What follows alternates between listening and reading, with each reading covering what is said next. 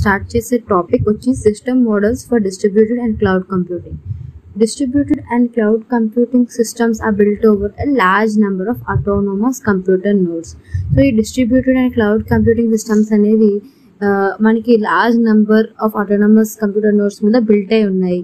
ఈ ఎలా అంటే మనకి ఇంటర్ కనెక్ట్ అయి ఉంటుంది by SAN, LANs, WANs hierarchical మేనర్లో వీటన్నిటితో ఇంటర్ కనెక్ట్ అయి ఉంటుంది అనమాట. ఇప్పుడున్న ప్రెసెంట్ నెట్వర్కింగ్ టెక్నాలజీ బట్టి కొన్ని LAN స్విచెస్ ద్వారా మనం ఈజీగా హండ్రెడ్స్ ఆఫ్ మెషిన్స్ ని కనెక్ట్ చేస్తున్నాం ఒక వర్కింగ్ క్లస్టర్ లాగా. అదే ఒక WAN తీసుకుంటే అవి చాలా లోకల్ క్లస్టర్స్ని కనెక్ట్ చేస్తుంది అండ్ వెరీ లార్జ్ క్లస్టర్ అనేది ఫామ్ చేస్తుంది. దీన్ని బట్టి మనం ఏం చెప్తాం, one can build a massive system with millions of computer connected to edge networks. So, ఇక్కడ చూడండి second, massive systems are considered highly scalable and can reach web scale connectivity either physically or logically. So, massive systems అనేవి highly scalable అనమాట. అది మనకి like either physically కానివ్వండి logically కానివ్వండి web స్కేల్కి connect అవుతాయి అని చెప్తున్నారు. సో ఇక్కడ డయాగ్రామ్ చూడండి, మనకి 4 గ్రూప్స్ కింద డివైడ్ అయి ఉంది. ఒకటేమో కంప్యూటర్ క్లస్టర్స్, ఒకటేమో P2P నెట్వర్క్, ఒకటేమో data computational grid, ఇంకొకటేమో cloud computing, cloud platforms అనమాట.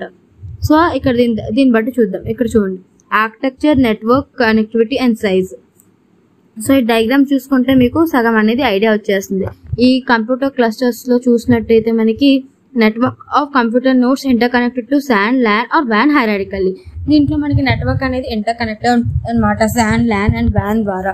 ఈ P2P నెట్వర్క్స్ లో వచ్చేసి flexible network of client machines logically connected by an ఓవర్లే network. So ఇందులో ఏంటి, flexible network of client machines అంటే క్లయింట్ మెషిన్స్ యొక్క ఫ్లెక్సిబుల్ నెట్వర్క్ లాజికల్ గా ఓవర్లే నెట్వర్క్ కి కనెక్ట్ అయి ఉందన్నమాట. సో ఏంటి, flexible network of client machine logically connected by an ఓవర్లే network. ఈ డేటా ఆర్ కంప్యూటేషనల్ గ్రిడ్స్ లో వచ్చేసి heterogeneous clusters inter connected by high speed network links over selected resource sets. ఈ cloud platforms వచ్చేసి virtualised cluster of servers over data sensors via SLA, control and resource management. Homogeneous nodes with distributed control running Unix or Linux. Autonomous client nodes free in and out with self-organization. Centralized control server oriented with authenticated security. Dynamic resource provisioning of services, storage and networks. And next, application and network centric services. High performance computing, search engine and web services etc. అనమాట. దీంట్లోకి వచ్చేసరికి most appealing to business file sharing, content and delivery and social networks ఉంటాయి. So ఈ data grids లో ఏంటి, distributed super computing global problem solving and data centre services. దీంట్లో ఏంటంటే upgraded web search, utility computing and out sourced computing services. Representative operating systems, దీంట్లో ఏంటి Google search, computer clusters లోకి వచ్చే Google search engine, సన్బ్లేడ్, IBM road runner ఇవి అనమాట. And P2P లోకి వచ్చేసి జిఎన్టెలా, ఈన్యూల్, బిట్టోరెంట్ ఇవి. అండ్ నెక్స్ట్ గ్రిడ్స్ లోకి వచ్చేసి China grid, D grid, easy grid, Tera grid. Cloud వచ్చేసి Google app engine, IBM, AWS cloud, Microsoft Azure అని మనకి తెలిసిందే. సో ఇక్కడ చూడండి, clusters of cooperative computers. A computing cluster consists of interconnected standalone computers which work cooperatively as a single integrated computer. In the past, clustered computer systems have demonstrated impressive results in handling heavy workload with large data sets. అసలు ఈ computer clusters of cooperative computers ఏంటంటే ఇది ఏంటి, చాలా inter connected stand alone computers ని connect అయి ఉంచిందనమాట. అవన్నీ cooperative తో వర్క్ అవుతూ ఉంటుంది, లైక్ ఒక రిసోర్స్ లాగా. అది దాని మీనింగ్. సో క్లస్టర్ ఆర్కిటెక్చర్ అని చెప్పి ఇచ్చాడు. సో ఇక్కడ చూడండి, మనకి ఇది SAN, LAN, MAN, NAS networks ఉన్నాయి. సో ఇదంతా cluster services, input devices, disc arrays. So ఇదంతా ఇంటర్నెట్ సిస్టమ్ తో కనెక్ట్ అయి ఉంది. Single system image as indicate the ideal cluster should merge multiple system images into. So ఆయన ఏం చెప్పారంట, ఇక్కడ ఇచ్చిన పీఫిస్టర్ అయిన customer should merge multiple system images అంటే చాలా సిస్టమ్ ఇమేజెస్ ని సింగిల్ సిస్టమ్ ఇమేజ్ కింద మర్జ్ చేయాలి అని చెప్పి చెప్తున్నారు అన్నమాట. Next, A cluster designers desire a cluster operating system or some middleware to support SSI of various levels, including the sharing of CPUs, memory, and input-output across all custom nodes. So ఇవన్నీ మనకి ఇంకా అవసరం లేదు. So దీంట్లో మనం చూసుకోవాల్సినవి ఏంటి, first cluster గురించి, తర్వాత peer to peer, grid computing infrastructure, and next cloud computing అనమాట. సో నెక్స్ట్ ఇక్కడ చూడండి, grid computing infrastructure. Internet services such as Telnet command enables a local computer to connect to a remote computer. So internet services ఏంటి, Telnet ఏం చేస్తుంది, మనకి commands local computer ని ఇంకో వేరే రిమోట్ కంప్యూటర్ తో కనెక్ట్ చేయడానికి యూజ్ చేస్తాము. ఏ web service such as HTTP enables remote access of remote web pages. ఈ వెబ్ సర్వీస్ HTTP ఏం చేస్తుంది, రిమోట్ వెబ్ పేజెస్ కి రిమోట్ యాక్సెస్ ని ఎనేబుల్ చేస్తుంది. Grid computing is invented to allow close interaction among applications running on distinct computers simultaneously. So different computers లో same ని run చేయడం అనమాట గ్రిడ్ కంప్యూటింగ్ ఇంటర్ఫేసెస్ అంటే.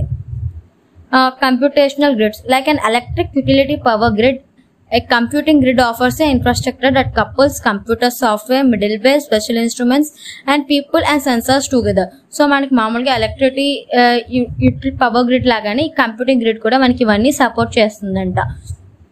The grid is often constructed across, ఈ grid అనేది ఎక్కడ construction ఎలా ఉంటుంది, ల్యాన్ తో, వ్యాన్ తో, ఇంటర్నెట్ బ్యాక్ బోన్ నెట్వర్క్స్, అది కూడా ఎక్కడంట regional network are global scale.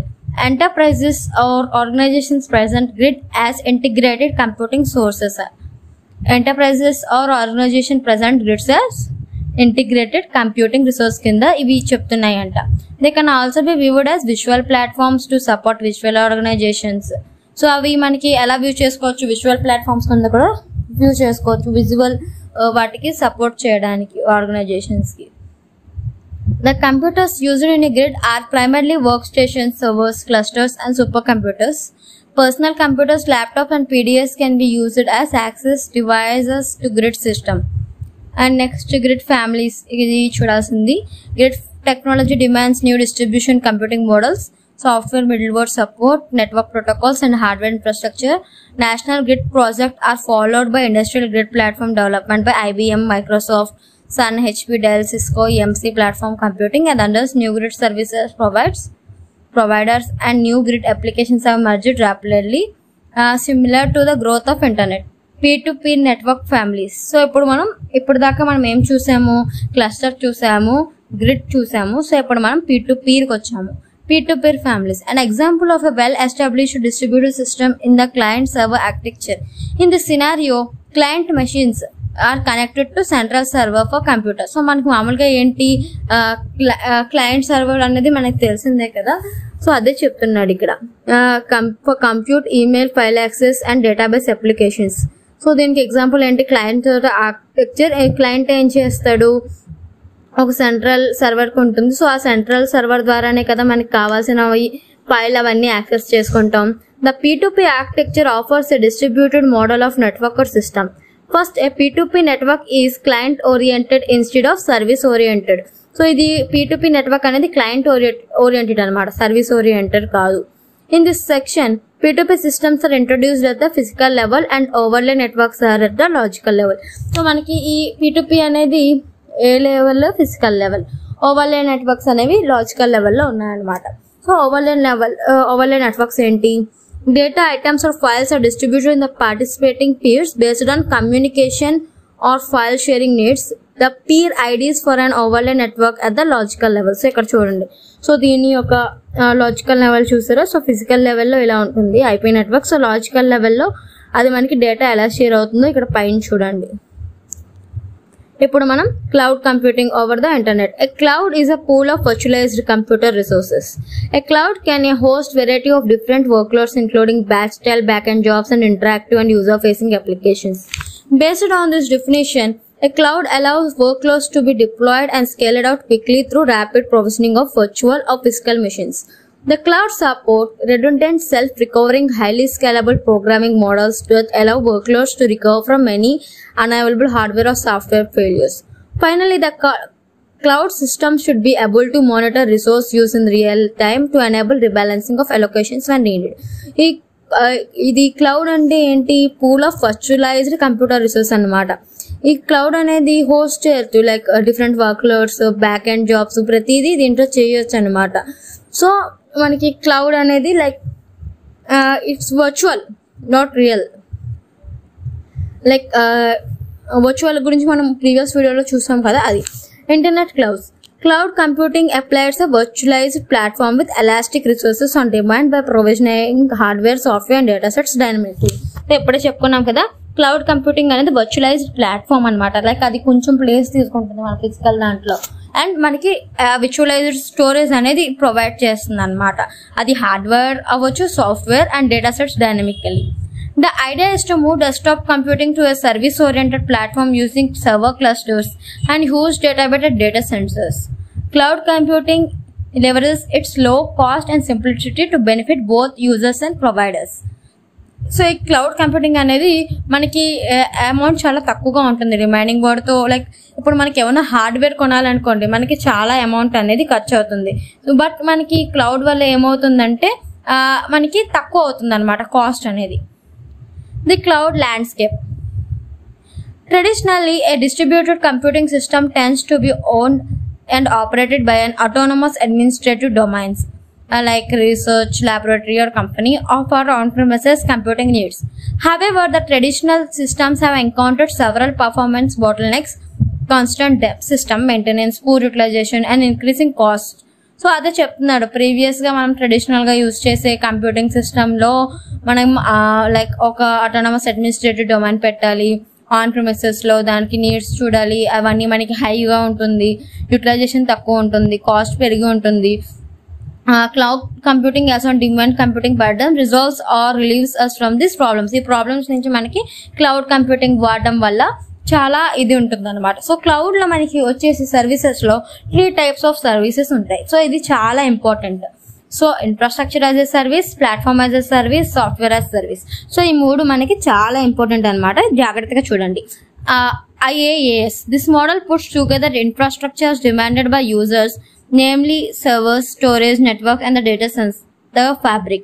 The user can deploy and run on multiple VMs running guest OSs on specific application.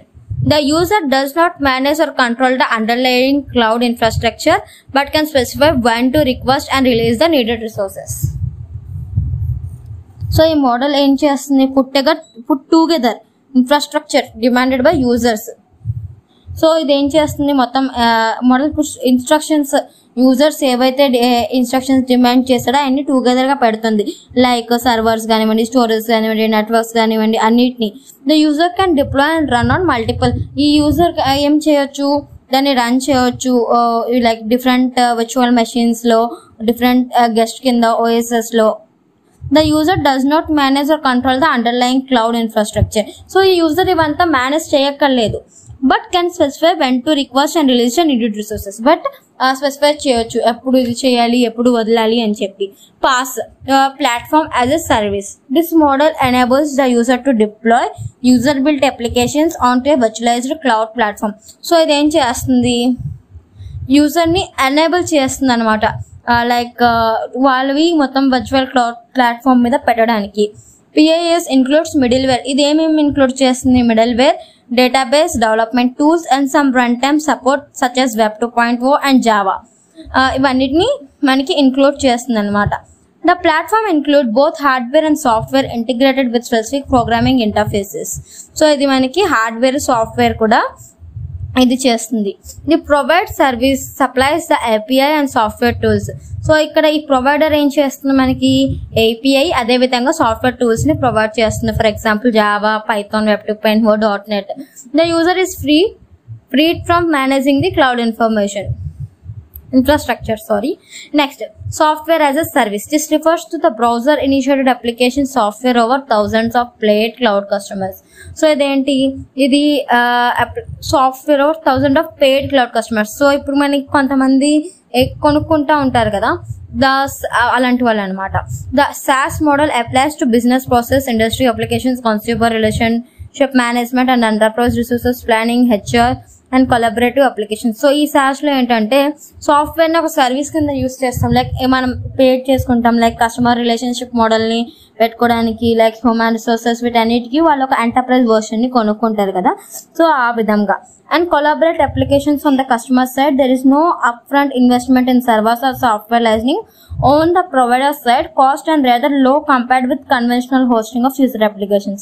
So దీంట్లో ఏమంటున్నాడంటే కాస్ట్ అనేది ఎక్కువగా ఉండదు, తక్కువగానే ఉంటుంది. లైక్ ప్రీవియస్ గా ఏమైనా హోస్ట్ చేసేంత కాస్ట్ ఏమి ఉండదు, సర్వర్స్ కి ఏమి అమౌంట్ కట్ చేయక్కర్లేదు, మామూలుగా సింపుల్ గా ఉంటుంది అని చెప్పి చెప్తున్నాడు. సో ఇక్కడ మనకి డయాగ్రామ్ చూడండి. Software as a service, platform as a service, infrastructure as a service. So ఇక్కడ చూస్తున్నాం కదా, software as a service, so infrastructure as a service. So ఇక్కడ చూడండి, లైక్ ఇక్కడ మనకి ఏమేమిటి అమెజాన్ వెబ్ సర్వీసెస్, IBM అన్నీ కనిపిస్తున్నాయి. దీంట్లో గూగుల్ కనిపిస్తుంది, దీంట్లో ఏమో గూగుల్ డాక్స్ కనిపిస్తుంది. సో ఈ విధంగా అనమాట. సో ఈ విధంగా ఉంటుంది. ఇక్కడ సింపుల్గా ఇచ్చాడు చూడండి. Pass provide platform as a service provides a programming environment to build and manage the deployment of cloud application, whereas IaaS provided data center and a way to host client VMs and data. SaaS delivery of software from the cloud to the desktop. So ఇది మనకి topic. So దీంట్లో మనం ఏమేమి చూసాము, సింపుల్గా 4 చూసాము. ఒకటి ఏంటి, క్లస్టర్ చూసాము, తర్వాత P2P నెట్వర్క్స్, తర్వాత ఏం చూసాము, గ్రిడ్ కంప్యూటింగ్, తర్వాత cloud platforms. So next topic video link మీకు డిస్క్రిప్షన్లో ఉంటుంది. ప్రీవియస్ వీడియో లింక్స్ కూడా మీకు డిస్క్రిప్షన్లో ఉంటుంది. Thank you. వీడియో నచ్చినట్లయితే ప్లీజ్ లైక్ చేయండి, షేర్ చేయండి అండ్ నా ఛానల్ని సబ్స్క్రైబ్ చేసుకోండి. మీకు కనుక ఏమైనా డౌట్స్ ఉంటే కమెంట్ బాక్స్లో తెలపగలరు అండ్ మీ డౌట్స్ని నాకు మెయిల్ కూడా చేయొచ్చు. Thank you.